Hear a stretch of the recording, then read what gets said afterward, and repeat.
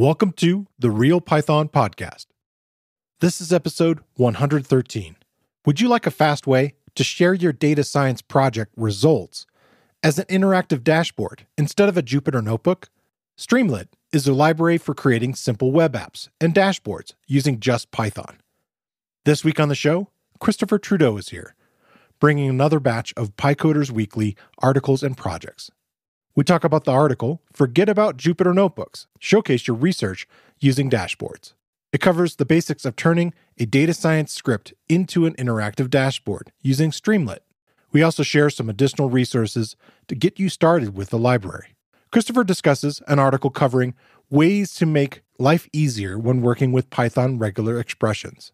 He talks about composing verbose regexes using f-strings and potentially reusing these patterns. We cover several other articles and projects from the Python community, including a news roundup, a step-by-step project to build a URL shortener with FastAPI, how Python's functions are sometimes classes, an automatic water pistol pigeon deterrent project, a discussion about music playlists for coding, a project for Python metadata extraction without execution, and a powerful audio-to-MIDI converter library. This episode is brought to you by Rookout. Rookout Live Debugging debugs without restarting your app. Non-breaking breakpoints identify bugs quickly for dev, staging, and production in any environment. Try it free at rookout.com. All right, let's get started.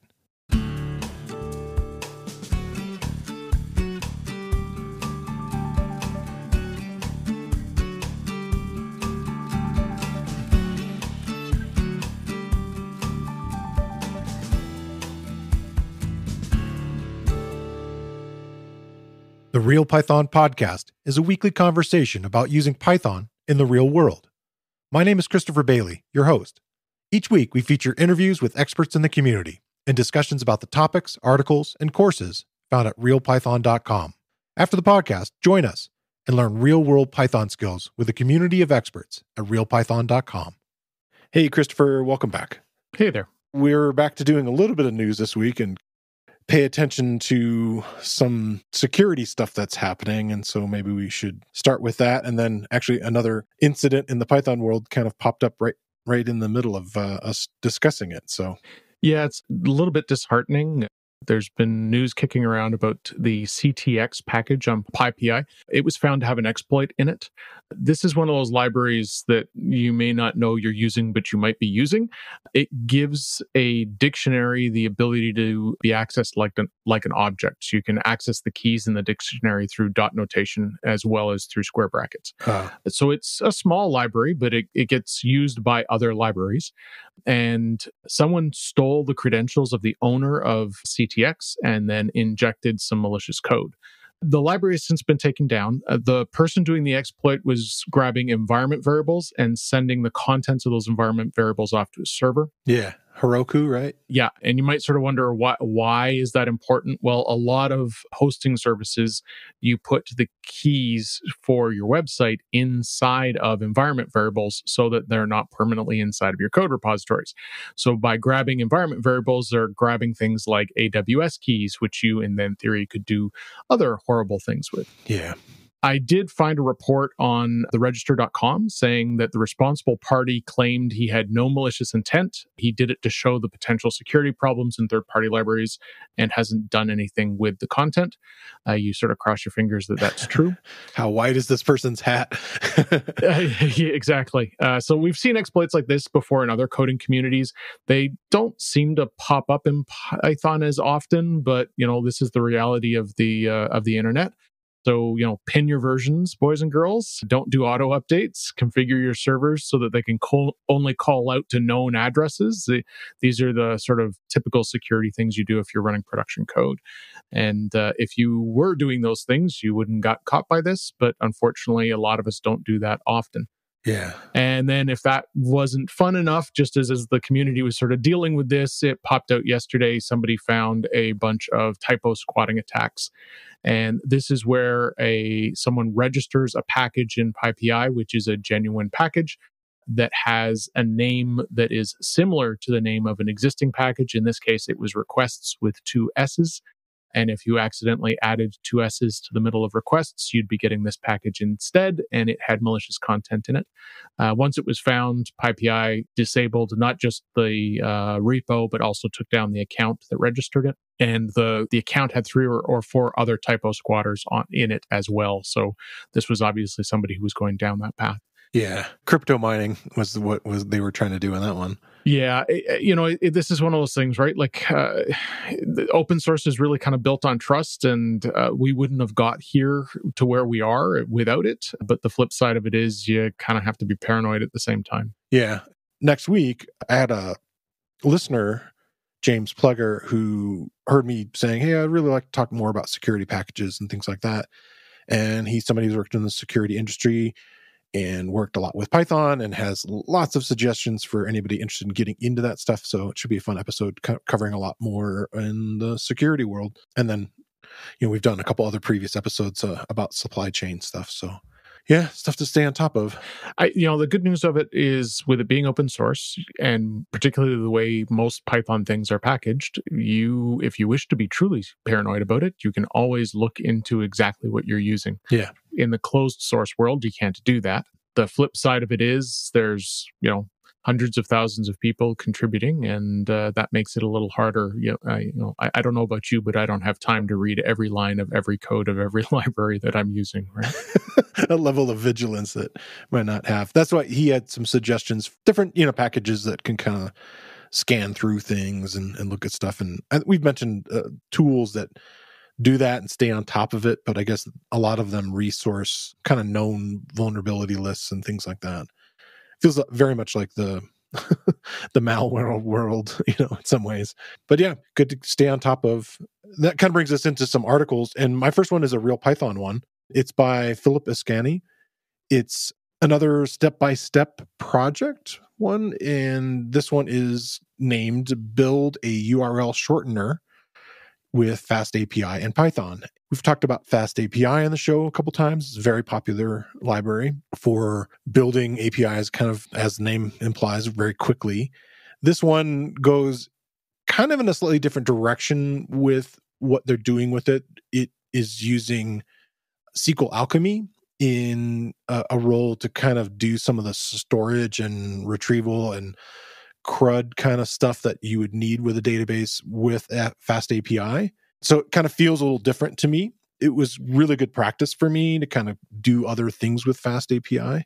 I enjoyed it. It was a kind of an interesting project, and I could kind of see definitely the next steps, the kinds of things that you would want to add on top of it. And it uses some other familiar tools that we've looked at before. Uvicorn is one that it uses as kind of a development web server, and it's a good one to practice with that again.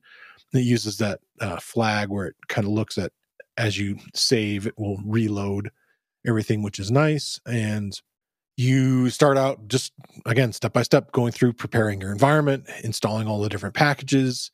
Talks a little bit about the 12-factor app, which I'll include a link for, which is this sort of methodology for designing apps in a way that is considered sort of professional and sustainable. And part of that is what you were just talking about, of environment variables and things like that, those kind of credential things, and knowing how to use them and store them and manage them properly.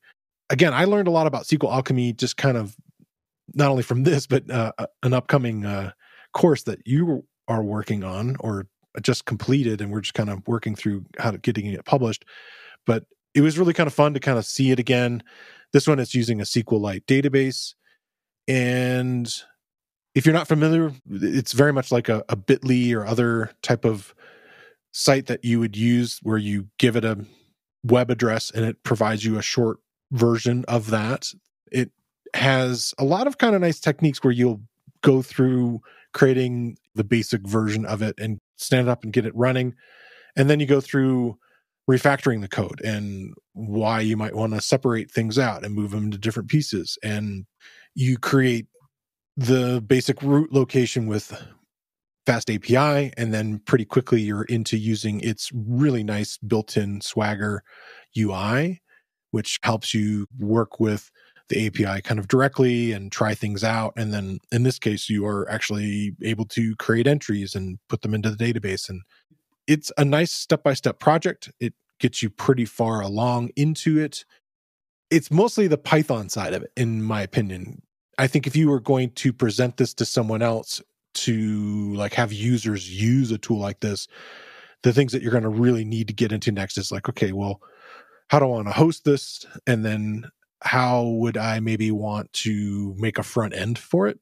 I enjoyed it. I think it's a really good tool here, kind of getting in and using some of these familiar tools in a slightly different way, and another handy step-by-step project. Years ago, a startup I was at, we wrote one simply because we wanted a shortener that was branded under our URLs for our customers rather than under Bitly or one of the Google ones. Yeah. And we used Django to do it. And the internal name for it was the Duke of Earl. So nice. There you go. I like it. Get the needle out of your haystack and stay in production with Rookout live debugging. Rookout uses non-breaking breakpoints to debug code without stopping your app, without adding code, and without restarting. Generate live logs and ship them automatically to your other monitoring tools. Quick, simple, and dynamic live debugging makes changes 5 times faster. Try us out at rookout.com. That's ROOKOUT.com. Rookout is dynamic observability. So what's your first one? This is an article from Trey Hunter, and it's entitled Callables, Python's Functions Are Sometimes Classes. Title might be a bit confusing at first, but the essence of it is that many things you think of as a function in Python, in fact, I do this all the time, I shorten it in my head as that's just a function. A lot of them just aren't functions. And this isn't a philosophical everything is an object sort of argument. It's the fact that many of the function-like things are actually classes. To see this, you open up the REPL and you use, say, int, which is used to turn a string into an integer. But if you just put int without the parentheses, you'll see that it actually is a class. Same goes for reversed, enumerate, range, all these things that we tend to think of as functions because we use them that way. And Python kind of doubles down on it because all of them are named with small case, and we tend to name our classes with big case, so capital case. So all the more reason you think of it as a function. So what's going on here? Well, Python has a way to make a class act as if it's a function, and this is known as making it callable. So this is a nice little callback to our last few podcasts where we've been talking about the magic of dunder methods. In case you're not a regular listener, and really, why wouldn't you be? Yeah, come on. Dunder methods are the special methods that begin with double underscores in a class, which are used to make the class behave like a Python library object. So you can use dunder methods to get instances of your classes to compare to each other, greater than, less than, that kind of stuff, or respond to like the length function, that kind of stuff. So in this case, the dunder method is called double underscore call, double underscore, and any object that implements this is callable.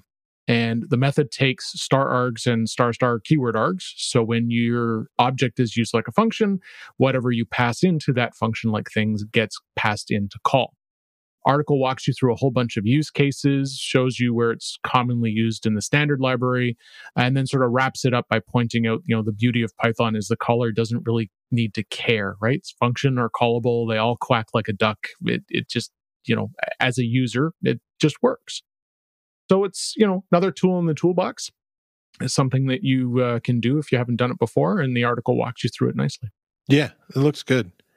Yeah, trace stuff's really good. The Python morsels. Yeah, it definitely ties into everything we've been speaking about lately. That's nice. So you need a theme, right? Yeah, I think we do. Speaking of stuff that's been mentioned a whole bunch, I have shared over the last 2 years, kind of glancing looks at this particular library I'm going to talk about next. And it's based around a recent article that's by Stef Smeets, that's published on Medium and published in Netherlands eScience Center. The title of it is Forget About Jupyter Notebooks.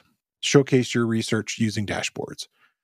I'm a big fan of visualizations. I'm a big fan of dashboards. That was something that I actually really enjoyed building and creating, and still am very interested about like that part of the problem solving, which is to share what you've created with others and give them a way to kind of interact with it and play with it and see what they can.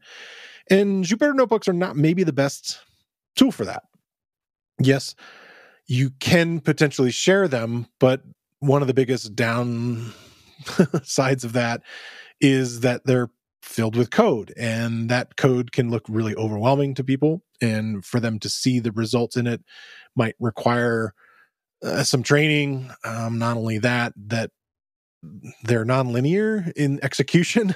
So the state of the notebook, which we've mentioned before, you can run cells in whatever order you like, so you may not know what's happening, and instructing somebody to run them properly. So that's kind of a weird thing. It's a hard to share kind of thing, which I also already kind of said. If you want to share a pure Python Jupyter notebook, you're going to be doing some installation, putting some libraries together, maybe creating environments. And it also leaves it open for modifications. And there are places that host this stuff like Google Colab or Binder or some other things. But anyway, hopefully you're seeing maybe there are some downsides of potentially just like tossing a Jupyter notebook to somebody or saving it as a static thing, which then, again, that kind of defeats the purpose of being interactive. So dashboards, and we've talked about some other potential solutions in the past. We've mentioned a tool called Dash, one called Panel. There's a few other ones, like I've mentioned how you could kind of set up Bokeh to do some of these things. And there's one that we haven't kind of mentioned before called Voila, but the one that has come up in our episodes is Streamlit. For reference, there's a detailed comparison post by Stephen Kilcommons that's on Data Driven Insider, another Medium post. It has a comparison of those four: Dash, Panel, Voila, and Streamlit. This particular article is about Streamlit that I'm talking about also, and that's the one that's been mentioned in previous episodes. In fact, episode 15, which is like the first episode in this style for Real Python Podcast, where we had PyCoders kind of style stuff with David. David had mentioned an article about getting machine learning to production. I'll include a link to that, and it kind of talks about getting going with using Streamlit there. And then he mentioned it again in episode 64, talking about detecting deforestation with Python, which is another article on Medium that was going in and doing detection of deforestation with satellite images and then creating a dashboard behind it. And again, they use Streamlit. So the author here, their impression was, after having played with Streamlit for a week, they found it really straightforward to get started with. And I did too. It was real easy to kind of walk through this simple tutorial in this post. It works in a very interesting way. It has a very linear execution model. It basically runs your code just straight through the list. And there isn't any need to do any kind of web development at all. It has everything kind of built in for that. And so that's probably the biggest advantage over some of the other dashboard tools, where if you want it to look anything kind of nice, you end up having to kind of get into HTML and potentially JavaScript land of kind of working with this. So this doesn't have to do that, which is really nice. It's a real simple API. It's easy to manage. It's maybe in some ways simple, but again, then maybe you can fit it in your head. So there's kind of those balances there. And then a lot of people consider it one of the fastest ways to get this stuff up and running. And so that's why it keeps being mentioned. So you build in this article a real simple dashboard. It uses matplotlib in this case, and adds 3 controllable sliders and a header. As many other tools you might have worked with, you are creating a really simple client-server situation where you run it and then it serves it up, and then you can go to that address. So like something on an internal intranet would be an easy way to kind of host this thing. The Streamlit has a free option for their cloud version. And so in that, if you wanted to host through them, and in that case, you can put all of your code in a GitHub repo and point it to Streamlit, and it opens up and hosts it. And along with the GitHub, your Python code there, you have a requirements file to kind of say any additional libraries that you're using there. I just really kind of dug it. If you go through this tutorial that gets you started here, I would suggest you go right to their Streamlit docs. It has a create an app page. In that one, you're doing a little more complex stuff.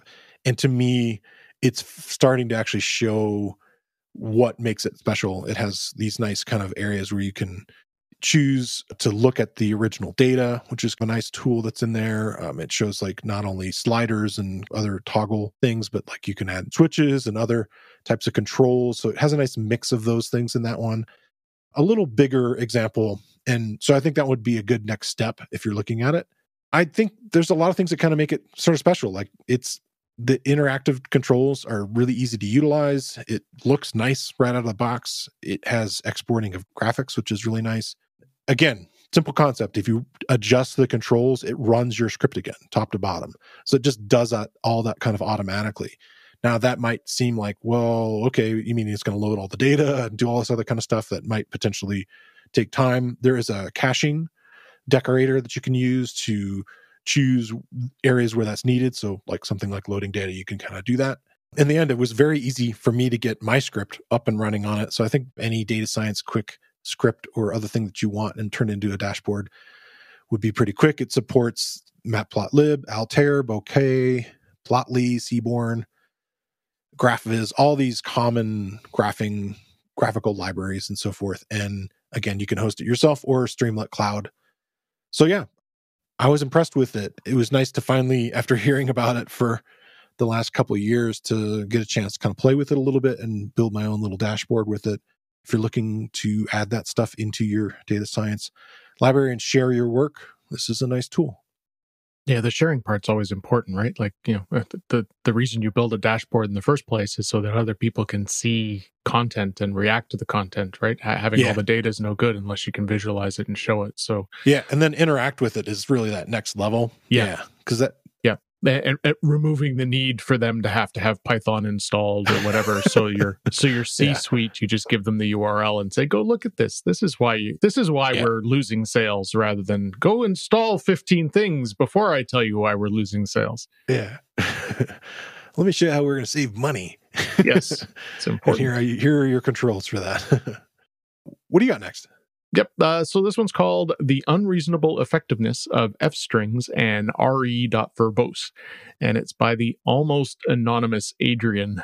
Adrian doesn't give much more info about himself on his site besides that. Okay. Although kudos to the URL, which is death.ngravity.com. I'm impressed. So nice. The article is about one of my most favoritist things, which in regular expressions, which is re.verbose. This is a flag you can use with a regex that makes them more readable. When you use the flag, white space and new lines become ignored inside the regex, which means you can take all that horrible letter soup of a regex and split it up into multiple lines and then put comments on each line. Yeah. So I find that this is a go-to for me. As soon as I discovered this in Python, I was like, oh, I'm never going back. This is fantastic. And I'd come across this idea before. I think I mentioned it in the course I had, which was a few years back, that it makes a big difference when you're writing a regex. The neat trick that Adrian talks about on top of this is to combine this with F-strings. So oftentimes inside of a regex, you'll have regexes inside of your regexes because, it's not complicated enough on its own. So let's use email as an example. So email addresses are far more complicated than most people realize. In fact, most websites are horribly restrictive when they ask for an email address and stop you from using perfectly valid addresses. I'm looking at you, every site that doesn't allow me to use a plus sign to note who's spamming me, right? So that there's all sorts of things here that your standard JavaScript thing just goes, oh, is it a name and an at and a host and a dot? Great, we'll let it through, and it ignores the rest of the spec. The full email address spec is actually capable of handling angle brackets to indicate information such as display name. So if you've got like a Gmail account, you can go in and compose a message to somebody, click on the bubble that's their to address, copy that and paste it somewhere else, and you'll get something like first name, last name, angle brackets, then the email part.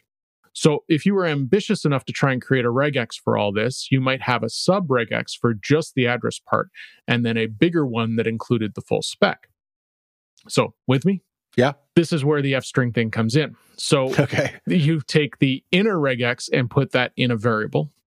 And then you take the outer regex and just use the variable inclusion of the F-string. And combined with the re.verbose, this means you end up having almost this self-commenting piece, right? So you could build the regex that had first name, comment, this is the first name, chunk that is last name, comment, this is the chunk that is the last name, brace bracket, address, and what's inside of that is the variable that you used before that declared the address regex. So this allows you to basically build building blocks of regexes instead of copying and pasting. You're reusing, and it's just it's a way of composing things, which I thought was kind of clever and is something I'm going to be adding to my toolkit. Yeah, he gives examples for like the phone number kind of break apart and a couple other ones, but common one. I could see how the email would be even more complex, plus what you're talking about. Well, and phone numbers, I always try to avoid them when I'm teaching the regex stuff because that's a very North American biased thing. How we format them, we assume that's how everybody formats them, and it's not. So, but yeah, true, interesting. Okay, cool. And the next one, which is just sort of a quick little quirky one, this is by Max. I think it's Nagy. And it details how he wrote some Python to shoot pigeons with a water pistol. He was tired of cleaning up pigeon poop on his balcony. He goes into long details about all the ways of trying to scare pigeons away and why none of them work. So he took an old iPhone, some Python, the OpenCV library to identify what a pigeon looks like, and hooked it up to a water pistol with a little solenoid on the trigger. And he walks you through what he did, how to build it all, complete with some sample code. Spoiler alert, the rats with wings are still winning, but it is a cool project. Pigeons suck, man. They're so hard to get rid of. Complete tangent. Do you know why we have them all over our cities in North America? They're not native to North America. They were originally brought over for food. And at one point, it was trendy for rich people to breed them. And then this fell out of fashion. And because it was no longer trendy, they all just sort of got released into the wild. So as food scraps become commonplace in the bigger cities, their population exploded. So now, thanks to pigeons, we have statues of cute little cherubs with evil metal spikes stuck to their heads. Yeah, I've heard this story is possibly apocryphal, and I'm probably going to get angry letters from the Audubon Society. But rich people, huh? Yeah, people have time to look for birds. Yeah, yeah. I had a pigeon problem when I lived in Arizona. They loved the area around my chimney, and they occasionally would stumble down the chimney. And so you'd hear like this crazy scratching inside your house, like with very horror movie kind of sound effects. And then you're like, oh, I know what that is. And so you'd have to like prepare to like open the flue and grab a soot-covered pigeon and hopefully not release it in your house to cover your house with soot. It was probably, I don't know, 3 or 4 times between my parents' house and then my own house in Arizona. I don't know. Not a. You wouldn't think they would love Arizona so much, but I guess they like the climate too. They're everywhere. If they can survive in Toronto winters, Arizona is probably a beach vacation. This week, I want to shine a spotlight on another Real Python video course. It covers a topic we've touched on several times over the past couple of episodes: how Python internally constructs objects and how to customize the process. It's titled Using Python Class Constructors. It's based on a Real Python tutorial by Leia Adonis Pozo Ramos. And in the course, Darren Jones takes you through how to understand Python's internal instantiation process, how to customize object initialization using dunder init, and how to fine-tune object creation by overriding dunder new. If you want to dive deeper into the internal process of class constructors, this video course is for you. You'll be able to tweak the creation and initialization of objects in your own custom Python classes, which gives you control over the instantiation process at a more advanced level. Like most video courses on Real Python, the course is broken into easily consumable sections. You get code examples for the techniques shown, and all courses have a transcript including closed captions. Check out the video course. You can find a link in the show notes, or you can find it using the search tool on realpython.com. All right. Well, that takes us to a discussion, and we thought we'd make stuff a little lighter this week, which I'm kind of excited about. And in my very early episodes, I asked a weekly question, which was, what kind of music do you listen to when you program? And I kept getting a really common answer of nothing, silence. I can't have music. And I think that's still kind of a common thing. A lot of people that code, that's the best way for them to think. I am not one of those people.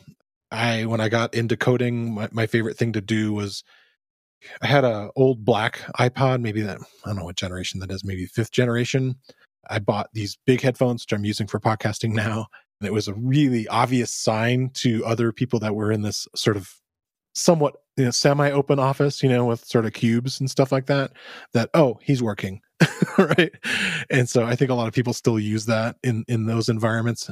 I don't wear headphones at home as much unless I'm doing some audio work specifically. But you had shared this on PyCoders, a post or tweet by Patrick Lober. Do you have a favorite playlist for coding? And playlist is kind of interesting one. I think there are ones that are like that, right? That you basically are choosing a specific layout of music. The ones I can think of is lo-fi hip hop is a really popular one that I've seen. Like you'll see like a 10-hour thing on YouTube with that, where it's like no vocals, just this kind of lo-fi hip hop thing. I used to think of it as chill hop, but the lo-fi, I guess you had like record scratches and stuff, so you can kind of hear it in there, the sound of vinyl. But there's an interesting list of people answering there. Quite a few people, you can see where they're from, because there was lots of Indian music, Hindi or Tamil, a variety of things there. And then a lot of people like to listen to soundtracks. A handful of these were true like playlists, and so they were sharing like YouTube videos and things like that are in there. For me, I've always had to kind of create my own playlist. And so I do like some soundtracks. My favorite is, I'm a huge Peter Gabriel fan. He's probably my favorite artist, out there, but he created a soundtrack called Passion. It's the music for The Last Temptation of Christ, which is not The Passion of the Christ, not that movie. It's a different one. The soundtrack you'll know right away. It's a great instrumental soundtrack. And that really got me into other Peter Gabriel stuff, that he had a Real World label that he was working with quite a bit. And I like that kind of like world music, a mix of stuff that's sort of soundtrack stuff. And then when I got into the sequel job that I had, I started to listen to a bunch of EDM stuff. And I found this artist, Brian Transo. It goes by BT. And kind of similarly, he's done a bunch of film and video game stuff. I guess one of the funnier things that he did recently is Tomorrowland, the areas of Tomorrowland in Shanghai Disney. He created this like 4-hour loop of music to kind of create the atmosphere for Tomorrowland. So I'm interested about that. But he has a really great double album called These Hopeful Machines, which I can just code to forever. And a couple other artists that are like that, Zedd, Z-E-D-D, and earlier Chainsmokers stuff. I really like their stuff. And one of the funniest ones is this guy that's a little more lyrical stuff. That's kind of the one thing that throws me off, is if I'm familiar with the music, I can probably listen to it, like some 9 Inch Nails or some other kinds of like harder kinds of music. If I'm super familiar with it, I can kind of listen to it. Definitely their instrumental stuff I can. But then there's a few artists, like there's an artist called Fantagram and Purity Ring, and then an artist, he calls himself Big Data, which I think is an awesome name. And but it's kind of like more, I don't know, pop EDM kind of stuff. I don't know. I just dig it a lot. It's really kind of cool music. So I kind of listen to those things. I've kind of created my own playlists. Was a subscriber to Spotify for a while. I'm not currently. It's pretty good about finding stuff that's like it. If you just kind of let it keep playing, it'll keep finding stuff that's in a similar vein. Apple Music is really behind on that. They're trying to catch up. It's getting a little better lately. But the way I originally did it was Pandora. I would just feed a bunch of like 3 or 4 of these artists into their algorithm, and what popped out was always a nice kind of thing that I could kind of just keep playing when I got into the streaming era finally. But initially it was just, I had a bunch of these albums and just loaded them up on my iPod, because that was the thing I was doing back in 2011, 2012. So do you listen to music when you code? I do. I need it to shut the rest of the world out. I'm very particular about it can't have any even familiar lyrics in it. Okay. I have very language-oriented synapses. If I hear even little bits of it, my brain goes to that and I lose track of what I'm concentrating on. But I do have a fairly wide variety. A lot of it just sort of depends. I've never bothered with the streaming thing myself, so it's usually, my own lists with VLC running in the background. Okay. And I went, just because we were talking about it, I went through and sort of dug around, and I've got one named piano that's mostly Chopin. I've got instrumental classical, which is a mix of stuff. I've got cool, a bunch of soundtracks. So the Lord of the Ring ones have a fairly decent sort of backgroundy kind of classical pieces. I've got that mixed in somewhere. And then I've got things that are a little more upbeat and have some beat, and that ranges from music that I wouldn't listen to personally except when I'm coding, and most of that's my wife's taste. I listen to her, I hear her stuff, and then I'm go, oh, there's no lyrics in that, and it's got a beat. I'll put it. I couldn't tell you who half the artists are. Yeah. And there's some old soundtracks that have snuck into that as well. I've noticed there seems to be a lot of stuff from like the first Matrix soundtrack. So your yeah, I dug those ones. Portishead and Chemical Brothers, that kind of stuff, right? So yeah, real late 90s, yeah, cool stuff. A little late 90s sort of dancey-ish, I don't know, club sound stuff, and some of it is so much so only in my coding that if I happen to hear it outside of my coding, it's a weird experience. It's like where am I? So somebody thinks I should be working. I don't understand. So yeah, I do find it interesting, sort of going through the list of folks. Like you said, it's all over the shop, but there's things in here that there's music listed in here that I love, but I couldn't imagine coding to it, right? Somebody says... Mean in the post? Yeah, in the post, right? So like, somebody, a Queen, and I'm thinking, that's all anthem songs. I'd be singing along. I wouldn't get anything done. Somebody, I'm not sure whether or not he's trolling, but he said he uses Eye of the Tiger on a 1-hour repeat, which I think that's a joke. I'm really, really hoping that's because honestly, that's distracting me just thinking about it. So, but I guess it's a personal taste thing more than anything else. Yeah, definitely. That was what was so funny about it. I just was so surprised that so many people were like, yeah, just silence. It's like my one chance to kind of turn off things. I think it depends on the area where I'm coding, if that makes sense. Like kind of there's different, like if I'm writing, then I definitely can't have lyrics. Right. If I'm writing words, like doing more of that kind of thing. But if I'm kind of like solving problems, then it kind of blend. So it kind of depends on that. And then now I kind of have some mindless like work time now. I don't know if it's mindless, but there's like things I have to do, task kind of driven stuff that isn't so much coding. And that's definitely when I kick in the music. Yeah. Well, I find, you talk about writing. When I code, I am writing because I'm usually, when I'm in problem solving mode, it's like, okay, here's 3 lines of comments that talks about what I'm about to write in the algorithm, because that's just how I process it, right? So yeah. So yeah, can't have the language stuff. Confusing. And I find particularly, working from home now, so it doesn't matter as much. But when I was in that cube style office space, even just having the headphones on wasn't enough to block out the noise around me. So you've got to have something going to do it. And I noticed a couple of things that were in the Twitter thread were things like white noise generators and jungle sounds and things like that. Right? It's something that isn't, but it's enough to sort of feed your ears something besides.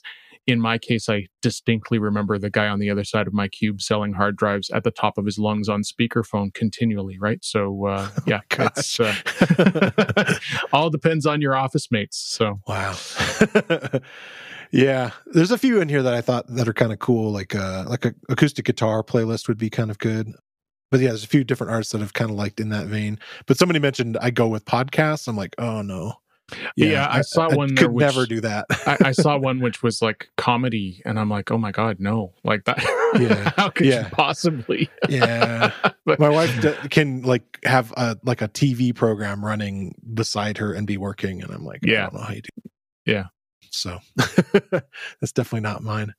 Yeah, cool. Well, it'd be interesting to hear, kind of pay attention to some of these other ones. And again, some of them are actual playlists. So there's a couple kind of interesting things in there. So we'll share that and see what people think. So that takes us into projects this week.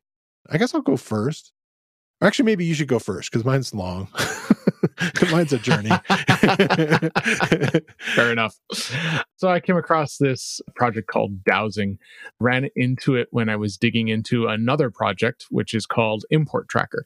So Import Tracker helps you track your third-party dependencies. Dowsing is a metadata parser that gives you info about a Python project. The thing that I thought was kind of clever about it is it uses Python's abstract syntax tree, and that means it's parsing. Okay. So why am I all excited about a parser?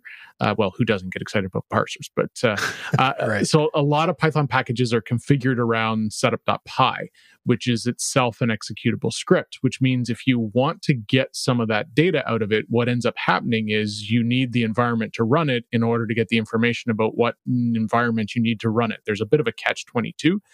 And particularly if you're trying to look into a package that, say, might be older and you don't have your environment set up in that range or certain packages, this can be problematic. So Dowsing, on the other hand, parses the files instead, reads them the same way the Python compiler does, looks at the AST that is generated from that, and turns that into data and then prints out that meta information. So it works with setup.py as well as Project Toml files. And this is a bit of a niche thing, but if you need to programmatically introspect a package, this is far better than just, okay, I'll run whatever. And when I think to, the conversation we started with here about security and things, why would you want to run someone else's code to find out what it needs when you could actually just, parse it and figure it out, right? So yeah. So it's a small thing, but a useful little tool for the right use case. I could see how this could fit into that security discussion I'm going to have next week. Yes. Yeah, that'd be nice to use. Yeah, cool. That's a nice tool. Great.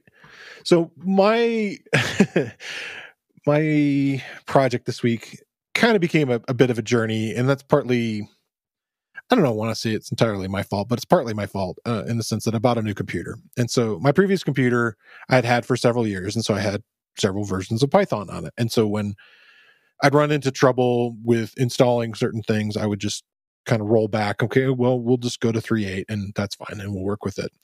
But I'm reluctant to install Python 3.8 on, this brand new machine I have. I'm like, I already got Python 3.9 and 3.10 on it, and I'm looking forward to 3.11 soon. Haven't done the alpha yet. I'm still looking at it. So I'm like, really, do I got to go back in time? So let me just talk about what it is. So Spotify has been doing a bunch of really interesting projects. They've open sourced a lot of things that they do. They call it the Spotify's Audio Intelligence Lab. And one of the other projects I had heard about actually at PyCon is something called Pedalboard. And that one's an interesting one where it's kind of like an audio processing. It's not real time, but it's something where you have a Python library where you can kind of apply effects to different sound files and so forth. And it kind of leads into a little bit of the stuff I was talking about in episode 96 with Braden Riggs, where we mentioned this tool, Verbose. We mentioned a whole bunch of other kind of things of kind of playing with audio and manipulating it. And I'm kind of coming from it as a music audio engineer, experimenter kind of person. And it definitely has a lot of those things. That's what Pedalboard has. But this new one popped up in my timeline, not from the usual Python people in my timeline, but from the music technology kind of people that I follow. And it's really, really early. It's one of those that has a 0.0.1 version number, but it's called Basic Pitch. And it's a Python library for automatic music transcription. The idea behind it is not necessarily to transcribe it into sheet music or what have you, but to turn it into MIDI. I've talked about MIDI a few times on the show, but it's this musical instrument digital interface that's been around since the 80s that is a really nice protocol for having keyboards communicate with computers and, producing music and so forth. So it can take not monophonic individual note like, saxophone or a trumpet or something like that, but actual polyphonic music like a guitar or piano or the whole band playing, and it will turn that music into a MIDI file for you, which is pretty neat. And it's, I think, why they released it just now. It came out here in May, and here on the top of June. They had a publication of a paper at, let me get this right, the ICASSP, which is the International Conference on Acoustic, Speech, and Signal Processing. And so the 2022 IEEE conference on this thing just happened, and they released a paper, and the paper was titled "A Lightweight Instrument Agnostic Model for Polyphonic Note Transcription and Multi-Pitch Estimation." I tried to get this thing installed because I got so excited yesterday, and I kind of went down a real deep rabbit hole.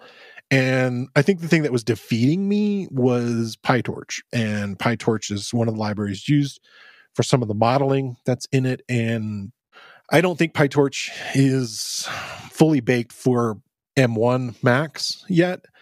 And so I kind of had some trouble, and I was having to roll back. Okay, it's not working 3.10, it's not working 3.9. Okay, well, I guess it needs 3.8 based on what I'm reading here and looking at things. And that ended up being a real kind of hassle because it's not a super easy install from python.org. You have to do a build. I didn't follow those instructions completely because I should have read ahead in the instructions. And anyway, so it was kind of a pain in the butt. But I'm going to watch this thing. It's definitely new. And there's a really nice demo at this website of basicpitch.io where you can play with it, and you can just toss an audio file into it, and it has a variety of sliders, kind of talking about Streamlit style, where you could kind of adjust sensitivity, note length, should it divide things up, do all these kind of things that you would think as far as controls to decide how these kind of parameters that you want it to work in. And then it can export that MIDI file for you directly. So I have this acoustic guitar recording that I just had done, and I just recorded. I built a project 2 weekends ago where it's a contact microphone. It's a project that you can kind of stick on your guitar and then plug into an XLR input, and then it uses phantom voltage to power it, and really nice sounding little thing. Anyway, so I had that recording kind of ready to go, threw it into this thing, and I was like, wow, this is actually working pretty well. So I'm impressed with this super early alpha version of this thing. It's open source. They do request if people play with it that if they're going to use it in other academic research, make sure that you cite it. I'll include the GitHub link to it. And then if you want to just play with it, if you're interested in the whole music MIDI and programming kind of route, I think it's really kind of neat. There are some interesting caveats. It definitely wants a smaller file size if possible. It folds everything to mono kind of automatically, and it downsamples to 22 kilohertz, which isn't super great, but at least for what it's doing, you can kind of pay attention to those parameters as you kind of go in. But I just found it as kind of a neat project, and I think Spotify is doing some really fun stuff with this group they have, the Audio Intelligence Lab. And so if you look at the GitHub repository for Spotify itself, you can see a couple of the other projects they're working on. And so, yeah, kind of combines a bunch of stuff I'm interested in, and I'll get it running soon. So the challenge with this kind of thing is once you're a certain ways down the path, you can't stop. So. Yeah, I kind of, data science is kind of in a weird state, like I always feel like it's just slightly behind in the versions it's using, and it would prefer that you just keep going on Intel and the way things work, because there's just a lot of work. And, I understand that, but I'm here in the mainline area looking at the newest features of, Python coming out too. So I don't know.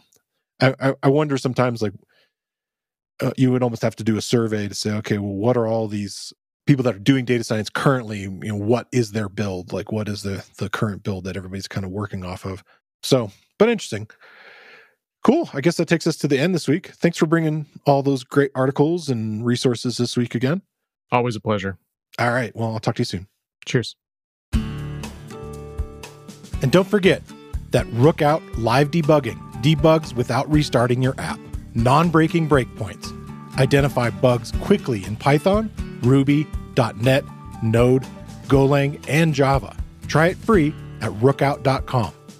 I want to thank Christopher Trudeau for coming on the show this week. And I want to thank you for listening to the Real Python Podcast. Make sure that you click that follow button in your podcast player. And if you see a subscribe button somewhere, remember that the Real Python Podcast is free. If you like the show, please leave us a review. You can find show notes with links to all the topics we spoke about inside your podcast player or at realpython.com/podcast. And while you're there, you can leave us a question or a topic idea. I've been your host, Christopher Paley, and look forward to talking to you soon.